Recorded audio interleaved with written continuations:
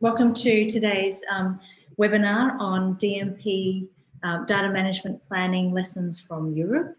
My name's Liz Stokes. I'm coming to you from the University of Technology, Sydney, and I am part of the skilled workforce team of the Australian Research Data Commons. As we begin, I would like to acknowledge the Gadigal people of the Eora Nation and pay my respects to elders both past and present, recognising them as traditional custodians of the land on which I'm standing here. Our guest speaker today, Sarah Jones from the Digital Curation Centre in the UK, is joining us from the traditional lands of the Boonwurrung people of the Kulin Nations, where she's visiting the University of Monash Caulfield campus in Melbourne. I'd like to pay respects to any First Nations people who are present here today and acknowledge that Aboriginal sovereignty has not been ceded in this country. So on with our program today.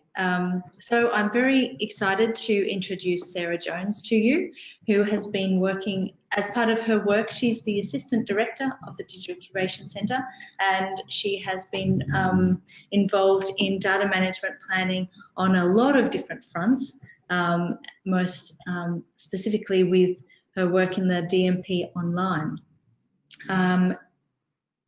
Sarah is going to share with us some lessons from Europe and what's been happening with DMP infrastructure and machine actionable initiatives. Okay, Sarah, I'm ready for you now. So thanks very much for the intro, Liz. What I'm going to do is talk about data management planning. It's an area, as Liz mentioned, that I do a fair amount of work on, and I'll reflect on what's happening in Europe. So I'm based at the DCC in the UK, but we do a lot of work in a European context. These slides are actually already online if you want to grab the slides, but they will be shared afterwards as well. So I wanted to begin by just setting the scene. I don't know to what extent you're all familiar with data management plans, so I'll give a bit of introductory context about what plans are, kind of the drivers for these and some of the recent developments. And then what I'm going to focus on is talking about some of the trends from Europe, how that's informing our work and potentially could be useful in your context too. So first off, I thought I'd start with a definition of a DMP. At a very basic level, a DMP is a formal document which outlines how research data is going to be handled, both during the project and after. And certainly in the UK and the US context, data management plans have often come up when people are applying for funding. They're something that goes in as part of a grant application. What we're seeing is that people want to make sure that there's proper benefits that come from data management plans and that it's not this kind of static textual document.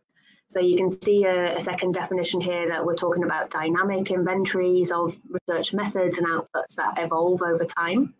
And I think some of the work that's going on in Australia kind of is more aligned with this definition. You're often having tools that are more like data management systems that are really capturing everything about the outputs being created. And then a third definition you'll see here, this comes from the Turning Fair into Reality report, and this talks about DMPs being active and enabling information exchange across different tools within the system, and that we tie the DMP to its implementation. So really what we're seeing in terms of the definitions is that this kind of machine actionable agenda is coming more to the fore, and that people are thinking about data management plans beyond just being a document to something that is tied to the implementation, a plan that evolves. So the vision for data management, machine actionable data management plans, is really going beyond this static document into something that is a lot more useful to the different stakeholders involved. And in these bullets here, you can see some of the data better and discover data more easily, because the DMP is really the first indication of what data is going to be created.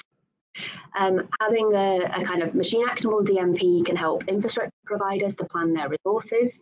They know what the requirements are in terms of storage, for example, and can plan the capacity that's needed. So it's really helping people provide more effective data services, and actually having something that's more machine actionable can help funders to monitor their data related activities as well. There's been a couple of papers that I would point to. A couple of years ago, we did a workshop where we tried to gather requirements for machine actionable DMPs. And since then, we've done a paper on 10 principles for MA DMPs. So if you're interested in this area, there's some background literature. There are a number of drivers for data management plans, and I think these vary in each context. So I mentioned earlier that in the UK and the USA, the funder requirements are really coming to the fore. That's the way most people hear about data management plans. It's usually when they're doing their grant applications. But universities are also putting expectations out around DMPs. And I think particularly in the Australian context, that seems to be the biggest driver. And there, it means that the priority can be quite different for different institutions. It might be about risk management, it might be about their capacity planning and making sure that, you know, they actually provide the right kind of environment for the different research projects. Or people might be completing a DMP to achieve another goal. So in Australia, you seem to link your DMP to the storage allocation often. One of the big drivers that came up in a university in Singapore, they actually don't release the funds from different research projects until the DMP is completed. So the research office has quite a strong mandate there. So that's why researchers are engaging. They want their funds released. And also it might be to try and engender good practice. So often data management plans are starting to be created by HDR or PhD students as a way to try and get good practice in early on. In case people aren't familiar with a data management plan, it's typically something that's covering the whole life cycle of the data. So what's going to be created, how that data is going to be created and managed, so what standards will be used, how the data will be stored and backed up. There are usually questions around ethics and intellectual property, largely in terms of any restrictions on the data, any sensitivities or restrictions on sharing. And then the DMP usually covers the longer term plans for sharing and preservation as well. There are a number of tools available for data management plans already. So ourselves at the DCC, we offer DMPonline, and in the States there's a tool called DMP tool. We actually came together and joined up our code base, so we have a common open source code base that we run each of our services from. There are also other tools in the European context like RDM Organizer, which comes out of Germany. And in Australia, you have several tools too, like Redbox, which is offered by QSIF, or the Research Data Manager at the University of Queensland. I think it's probably about a year ago now, we set up a site called Active DMPs, where we're trying to pull together the different requirements for data management plans and the tooling specifically, and also to record the different initiatives that are going on. So I'm conscious that we don't have the CSIRO RD planner tool in this list. So if there are other activities you're aware of, this is actually, you can update it yourself by submitting a pull request on GitHub. So please share information about other tools or correct any mistakes in this. So I've been here on placement for, I think, about 4 or 5 weeks now, and I've learned a little bit about the Australian context, and these are just my reflections. You seem to have a much less formal funder requirements steer here. There is a code, but it doesn't mandate DMPs. There's an encouragement in the kind of guidelines associated with the code, but you don't have very heavy drivers from funders. So it's typically the institutional perspective driving your DMPs here. And as I alluded to before, I think your tools are quite different to what we have in Europe because they have a much broader coverage. You are often talking around data management as a whole concept and having tools that cover, the allocation of storage and link to lab notebooks and have integrations with that wider ecosystem, rather than just having something that's about the plan. I think that's a really positive step. I think there's a lot that we could learn from you, as well as you learning lessons from Europe.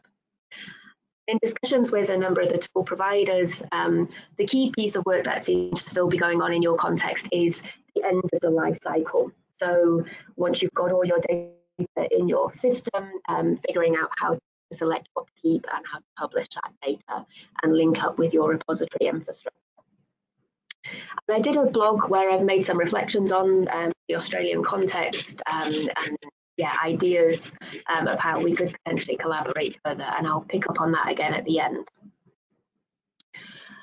So what I want to do now is talk about some of the emerging trends in data management planning, specifically looking at what's going on in Europe and elsewhere. So as I mentioned, for ourselves in the UK and for the USA, the funder requirements is a very big driver, but globally there are lots of funders that are asking for DMPs. It's not just UK and Europe. This list isn't comprehensive, but it's just to show you the breadth of funders. It's from all different areas of research, all the different kind of disciplinary funders, as well as big national ones like NSF or the Academy of Finland. And what we're seeing is that the requirements from funders are starting to change. So traditionally, they would always ask for a DMP at the application stage, but increasingly funders are shifting their policies. So they either require a DMP during the project, or they expect the DMP to be a living document that's updated. So NERC in the UK, for example, they have a very basic requirement, literally, I think 3 or 4 questions at the application stage. And then they expect a full DMP to be written in conjunction with a designated data centre once an award has been made. And the European Commission, they don't actually ask for the DMP at the application stage, although some details can be submitted about the data plans. They view the DMP as a deliverable, and they expect that it's something that's updated at least at project review time, but whenever significant changes arise. And with the European Commission, I think because it's a deliverable, that's changing people's attitudes to DMPs. A lot more people are publishing their DMPs because they expect to publish their deliverables. And I think that's actually quite a positive shift, because if information's available, there's more we can do with it. The other shift we're seeing, particularly in terms of funder policies, is that the onus is starting to be placed on universities a lot more. So in 2011, in the UK, the EPSRC, which is our Engineering and Physical Sciences Research Council, they released quite a different policy, quite groundbreaking, because they weren't saying that researchers needed to develop DMPs. That's the typical policy statement in the UK. They said that the research organisation has a responsibility to support data management, and uni should ensure DMPs are in place and maintained by grant holders. But really what they were looking for was a response from the institution, not from the individual researcher. And they expected institutions to show that they had policies and infrastructure and support for data management. And that led to the growth of a lot of data services within UK universities. More recently, our Arts and Humanities Research Council has updated its policy, and it has a similar onus on institutions. So now when a research organisation is submitting a grant, they have to tick this statement, which confirms a whole series of things that they agreed to. And I've put a basic summary of some of those in this quote. They have to sign that the institution is able to store the data appropriately during the life cycle of the grant, that the relevant people have been consulted, so the research team have spoken with the library or IT services, and that the plan that's been put in has been considered and agreed by the institution. So that's quite a big step, and it makes sure that could put the institution at risk if there are things in those plans that they haven't checked. So this again is driving new approaches within UK universities. They're starting to more proactively check data management plans before they go in as part of grant agreements. And another funder in Norway, Research Council in Norway, they have introduced a policy, and again this is expecting that the university takes more control, really, that they will check DMPs and make sure they're made openly available. It's early days for these policy certainly the ARDC and Research Council Norway ones. We're seeing some of the bigger institutions more proactively responding, but I think it will take a while for a shift there, because this is a lot of extra work and responsibility on institutions. I think what we've seen so far in light of this is that institutions are starting to use these policies or these shifts to make a case for more support, for resources internally, so that they can provide this support. The other shift we're seeing in terms of the coverage of data management plans is that they're expected to cover more than data. So Wellcome Trust issued new guidelines in 2017 that ask for an outputs management plan rather than the data management plan. And they ask that this OMP covers the data sets, any original software, new materials like antibodies or cell lines or reagents, and also that it considers the IP, so what's going to be patented or copyrighted and what kind of confidential know-how there is that's going to come out of the grant. The EPSRC has a requirement in some of its programs for software management plans too. I think it's really, what I would like to see is that we start to broaden out in the way that Wellcome Trust has.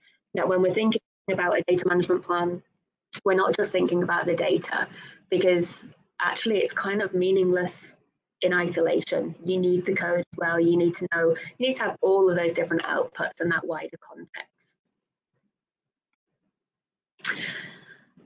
I want to reflect on some results we got from a survey we did in the European context through OpenAir, which is one of our big infrastructure projects, and the Fair Data Expert Group. We looked at the Horizon 2020 DMPs. So we did a survey. I think we got a couple of hundred responses that were from researchers who were PIs on Horizon 2020 awards, as well as support staff within institutions that were working with these research groups. And I was really surprised that we got 60% positive response to whether a DMP is useful or not. I expected a much lower figure because the Horizon 2020 template is really quite long and complicated. But these quotes that I've highlighted here show that even when it is like that, people can still find it quite a useful exercise. So there is this concern that it's administrative, but on reflection, people have found it useful, or they found that it's a bit balanced. You know, it was frustrating, it was cumbersome in parts, but they actually found that that reflection on the potential issues and how to address them within their project was a valuable activity. So I think it's actually good that people are finding the process useful.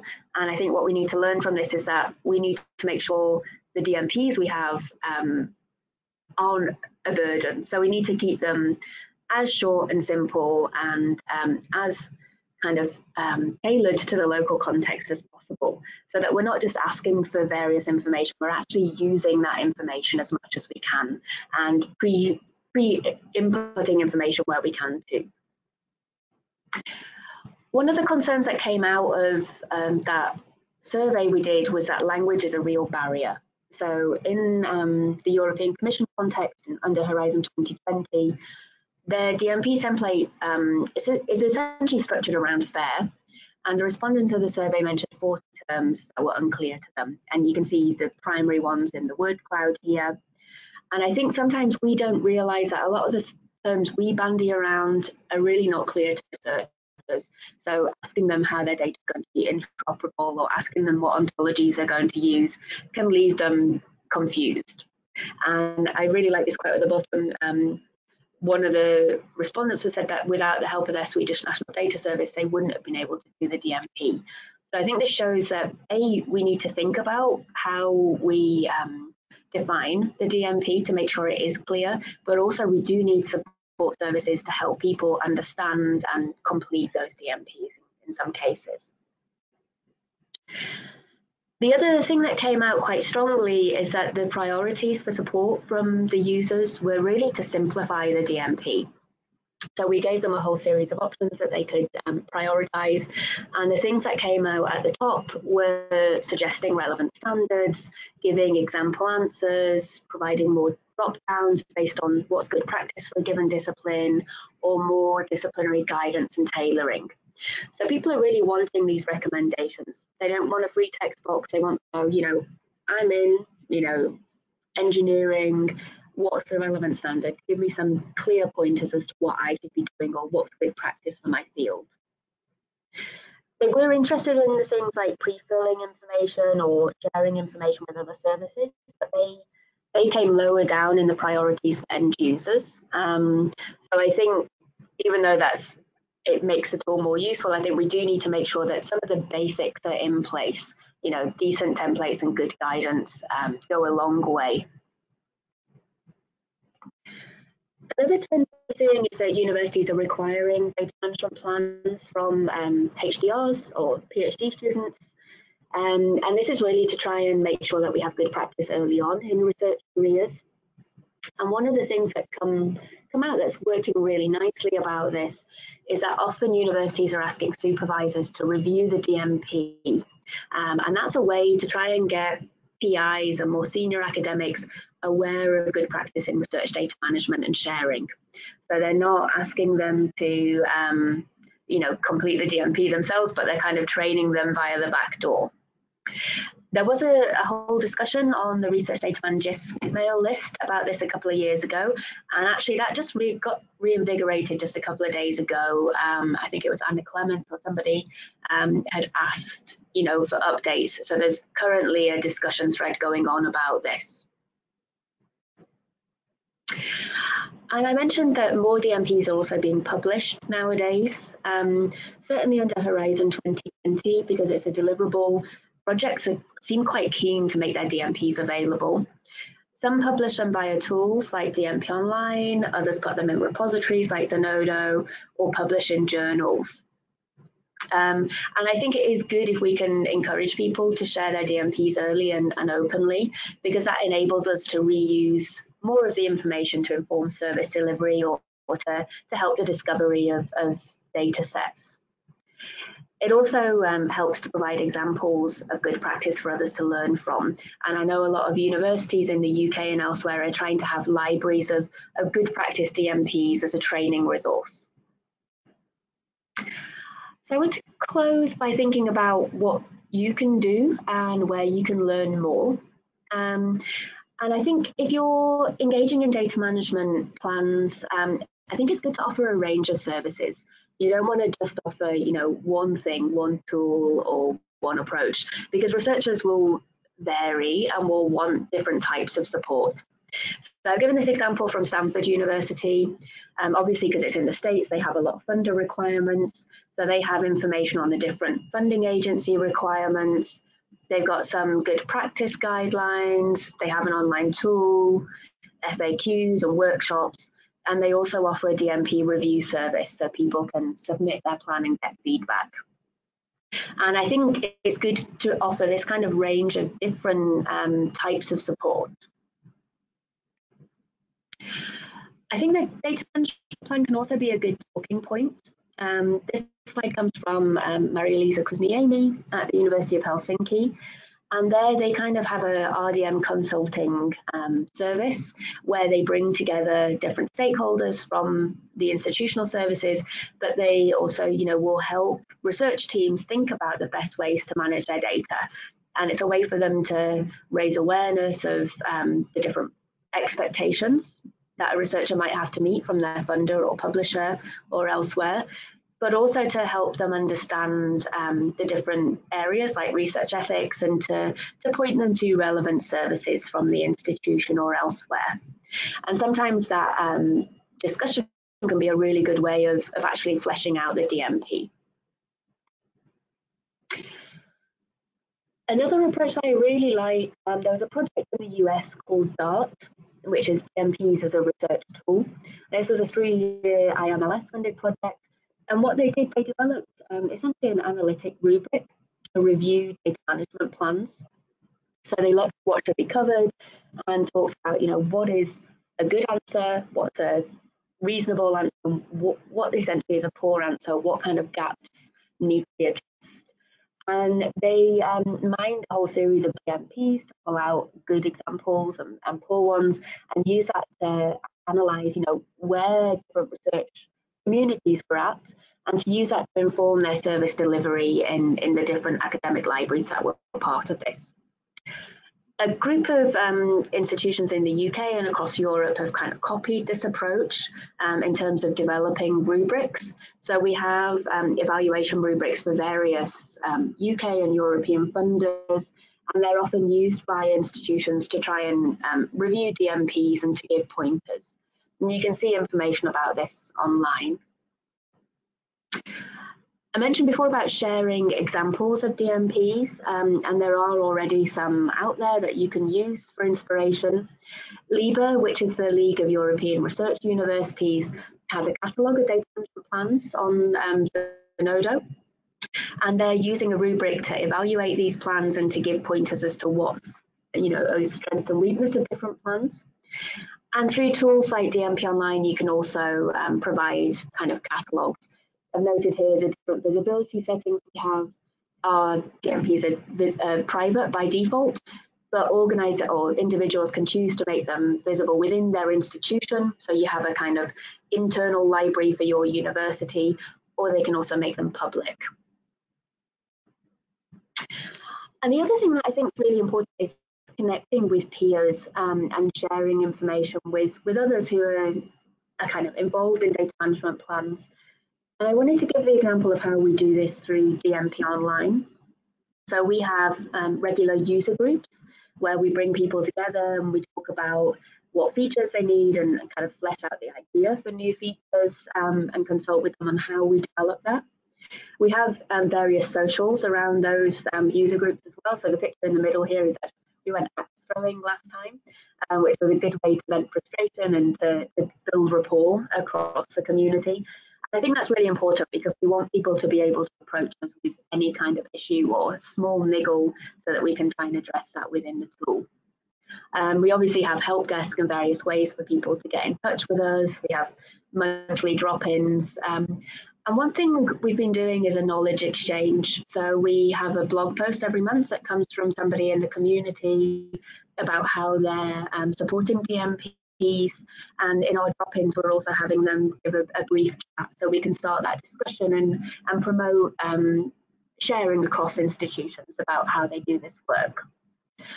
We've got a newsletter as well. You're welcome to sign up and look at the stuff that comes out of the UK if it's of interest to you. There is also an ARDC, DMP interest group, and this is to enable information exchange across all of those working on DMPs. So in a similar vein to what we do in the UK. And this connects up Australian and New Zealand initiatives with other international efforts. And I think one of the things that would be useful to discuss on this call is what you want to see from this group. So it could provide information and links to the RDA and other global initiatives happening in the DMP space. It could offer that kind of monthly knowledge exchange so that you can all share what you're doing and learn from one another, or it could provide training and guidance resources. So it's really for you to steer what you want from this community, and I'd encourage you to kind of put your ideas forward to ARDC. There are also international initiatives through RDA. There's an active data management plans interest group, which is a kind of umbrella group to look at what's happening in terms of DMPs globally and promote coordination. And that interest group spun out a couple of working groups, one that was about developing common standards for DMPs and one that was about exposing DMPs. So taking certain information from DMPs like storage volumes and sharing that with relevant information and developing essentially an understanding of the different use cases, who needs access to what content and when.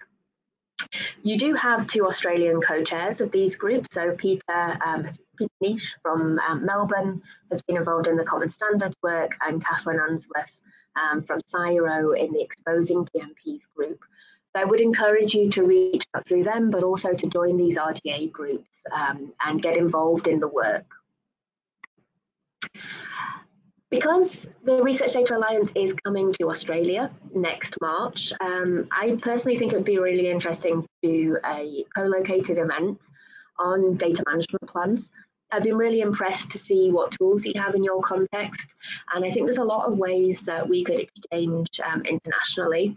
It'd be good to understand the different requirements landscapes. Obviously, you're not driven as much by funder policies, but you do have different user groups and community needs. So it'd be good to share, what are the key features or bits of functionality you're adding to each tool? What are the trends that are emerging? I think it would be good for us to share information on the different tools we have. So potentially where it's feasible sharing code, but just learning about the functionality in each tool, what the development roadmap is, trying to promote tech exchange so that developers have a forum to share ideas and have a wider sounding board. And I think there's lots of ways that we could explore different options for global collaboration. So around things like the common standard, or integration between different tools, DMP tools with other services, creating registries of DMPs or different peer support networks. So if people are interested in trying to coordinate an event, please do reach out to me. That's something that I'll be discussing with a number of people and trying to get set up. So this, if you haven't seen it already, is details about the next RDA plenary. It will be in Melbourne on the 18th to 20th of March. So I can't remember what days of the week that is. The co-located events are usually the day before and after. And the final thing I wanted to flag, if you are delivering services and looking at doing data management services, we actually have a MOOC that's starting in, oh my God, not too many days from now. And this is about RDM services as a whole. It does have sections on data management planning, but it's about the broader services at the institution. It's run by the DCC together with Research Data Netherlands. So if you're interested, by all means sign up and join in the discussions. And that, I think, was the final slide. So I can hand back to Liz. Okay, I am going to I'll show some of my screen, but I'm going to bring it over to the that and move that along. Oh no, we can just stay here for the moment. So, but if I show my screen, then you get to see my terrible Google Doc that I've collated from the questions that people have brought together before. I'm just going to embrace this on the wing here.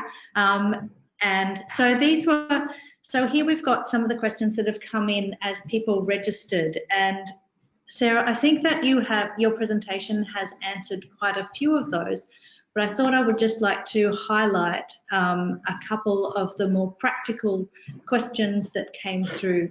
So if I might ask you one, how I thought this question about what are some ways to keep data management plans down to a manageable size for researchers? What are some common redundant or less useful questions, like what, when we're talking about optimizing these, what kind of advice would you have? Yeah, so I think one piece of advice is thinking about when you're asking for the DMP and what people can realistically answer at each stage. So I do like the NERC approach that it's very minimal at the grant application stage, and then full a DMP once an award has been made, because really at that early grant application stage you only really need to know a few key things, like is there a large volume of data, are there key sensitivities, have people costed in relevant support, and it's kind of later on when the project's underway, when people are actually starting to create the data, that you really need to think about the best way to create that data, the relevant standards, and how that data is going to be shared, so you can make sure any agreements enable that sharing. What typically happens, and I think this is why sometimes there's a lot of resistance to DMPs, people are given all the questions right from the off, and half the time they won't have the answers till later, because they either aren't starting the work yet, or it's very early days and they haven't determined exactly what will be shared or how or where. So I think trying to have the DMP evolve with more questions coming in at a later stage is a good way to do it. And I also, one thing that I've been struck by here is that because your data management tools are connected to other systems, you pre-populate things a lot more, which is definitely good. The more you can have pre-filled and have researchers either just correct or not have to complete, the better. Because if there's empty boxes and you already have the information somewhere else, that is really frustrating. True, and there are also some questions, as we can see there, about some ways to keep. About pre-population. Another question that's just come in from the chat now is: have you come across DMP tools that are integrated with other research management services? At the University of Canberra, we use a research management system called Pure. It's from Elsevier. Yeah. I'm keen to know if there are tools that are already integrated or DMP tools that can speak with other tools. Yeah, so the three examples from Australia, the RD planner at CSIRO, Redbox that's run out of QSIF, and UQRDM are all integrated with other tools that often within a given institutional context. So the UQRDM is at University of Queensland, obviously, and CSIRO is within their own kind of organisational context. The QSIF tool, I don't think they have a pure integration, but they've been connecting with different lab notebooks and other things. I can't think of any tool that's connected already with Pure, but there are tools that are working across different systems and exchanging information. But to date, they seem to be mostly within one given institutional context, although the QSIF tool is open source, so you could reuse integrations that others have done. Can I also ask another question about, let's see, I'll just go over to the chat box. Some has a comment about, I like the idea of a tool agnostic working group. It would help an institution to drive the agenda on support and simplicity of a chosen tool. Recommendations could then be used as a case for change. Christopher, I have just got, my brain's not working, so I've forgotten where you're coming from. But you say that you have always presented the DMP tool as something that is a working document and can be revisited over time, but the machine actionable concept shows great value and therefore more engagement over the life of the project. Deakin, it's Deakin University. Thank you, Chris. Okay. I think actually having tool agnostic working groups as much as possible is best, and the RDA groups try and work like that. So it's not, so even though I'm a co-chair of one of those groups, I don't do it for DMPonline. I'm trying to look broader than the tool per se, because I think there's a lot in common across all of these tools. And if we think about the underlying requirements, it helps the sector as a whole more. Can I, I'm going to bring in a question now, who's made a comment that it's definitely good to make DMPs as small and frictionless as possible, but it's difficult to change the format/template once created or to make completely ad hoc DMPs. So how do you balance that with future funder requirements? So I think one thing that impressed me when I've been having meetings here is that people seem to have taken a long time to think about what's in their template, and I strongly encourage you to do that. So when in the UK we kind of went through a transition that all of these different funders had multiple, well, they all had one template, but it meant that we had 7 or 8 different templates that different unis were using. And then universities also introduced their own templates, and most of those were very long. It seemed to me that it was more about, oh, what could we ask? Oh, we could ask that. And there's a million and one things you could ask. So I would really encourage you to think about what you need to ask, and how you're going to use every piece of information. Because you don't want to be asking things just for the sake of it. You want to make sure that you do things with that data, that actually a researcher providing you with a piece of information about, like the data they'll create or how they will manage it or how they'll share it either gets fed off to other systems or informs something you provide back to them. And I think that's really the way to try and keep it minimal. And I would take a lot of time to develop that template and test it and develop the guidelines that go with it, because the kind of best funded templates have seen a number of iterations. So ESRC, for example, they had a template, they've had one for years, but they have looked at the DMPs that have come in, they've looked at the responses and they've gone, people are not understanding this question. And then they've revised the question or the guidance. And I think that's an important thing to do. Yeah. So take time when you go through the development process. Certainly there's an example, the DMP interest group previously has heard from the University of Technology Sydney, where they have turned their DMP tool. So they're using the QCIF Redbox software, and that uses the DMP as a foundation for future data management, description, for archiving and for publication. So there's certainly, which I think is a really great method of being able to move from being able to pivot, I guess, if you will, an administrative form that then can be reused in other circumstances and answering other stakeholder requirements.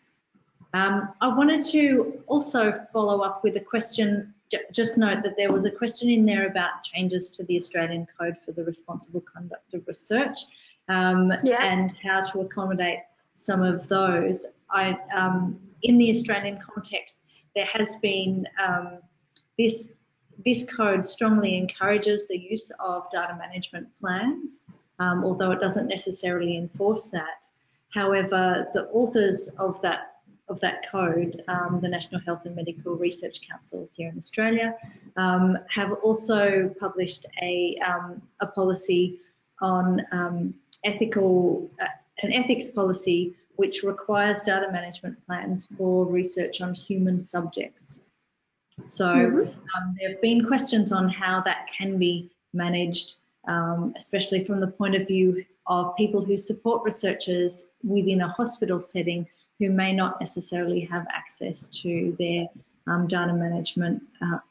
That hospital organisation or their research centre may not necessarily have data management planning infrastructure in place yet.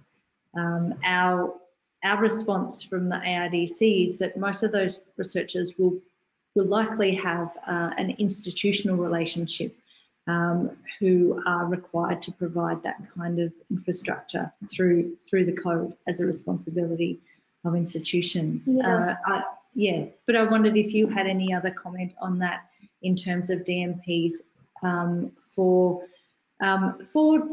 research that includes human subjects or potentially sensitive and confidential data. Does that make things more or less difficult for the sharing and progress of DMPs? Yeah, so I mean, I don't know exactly what your ethics requirements are here, but what we see in the UK and Europe is that sometimes there's duplication, because what people are asked to do in a DMP can be similar or fairly close to what they're asked to do within an ethics approval or like an ethics statement that they have to submit. So I think certainly if it's being pushed that the projects that have sensitive data are the ones you need to do DMPs, I would strongly encourage trying to align any forms researchers are being asked to fill in, so they're not then having the same set of questions asked twice. I think with sensitive data, it's certainly more critical to make sure that it's handled well, that people are aware of some of the risks, and make sure that the data is stored appropriately, that it's only shared with relevant people. But also I think with sensitive data, it's much more important that people really do the planning from the outset, because if they don't get consent to share, or if they don't think about that longer term reuse, then often they can't do that. So there might be an expectation from the Australian funder, HMRC or whatever they're called, that the data are shared. But if people haven't got consent for that, then they're not able to. So I think this is why it's important to consider it early on, and to include that in the kind of research project design. With sensitive data, yes, it's, there's more restrictions that may need to be placed in terms of the sharing, anonymizing the data, or having data sharing agreements that control who can use the data and for what purposes, or how the data can be accessed. It might be in a secure data service. So these things are important to consider. It doesn't necessarily mean the data can't be shared, but it does need more thought and more planning. So it's certainly good to encourage that early on. Okay, well, thank you very much for that, Sarah. And I'm just going to switch over to some information now in terms of wrapping up about the data management planning interest group. So I encourage everyone on this line, if you're not already part of this interest group, you can join our Slack workspace there at choosing that bit.ly link, which will take you to a workspace called Data Librarians, but it's not just for data librarians. And the channel that we have there is called DMP-IG. So we have a current community project on building data management planning advocacy one-pager resources, which are tailored to different stakeholders there.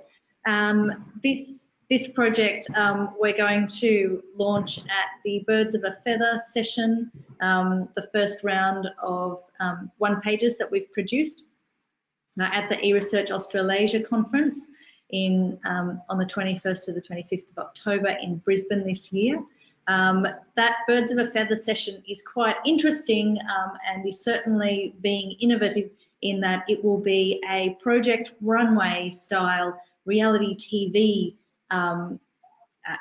Birds of a Feather session where DMPs and their builders will compete for various prizes such as Most Fair DMP and Best Demonstration of Machine Actionable Action and other such very serious categories. So watch out for that, and I encourage you to join us on our Slack channel to continue this conversation. So I'll put some of those questions that came in through into that channel following this webinar, and we will endeavour to share this webinar with people in the next couple of weeks. Okay, so thanks very much again, Sarah, for sharing with us lessons from Europe and your thoughts on data management, planning, advocacy, and machine actionability. And I hope everyone has had a great time in this last hour. Excellent. Thank you very much. And with that, I guess we're saying goodbye. Bye-bye.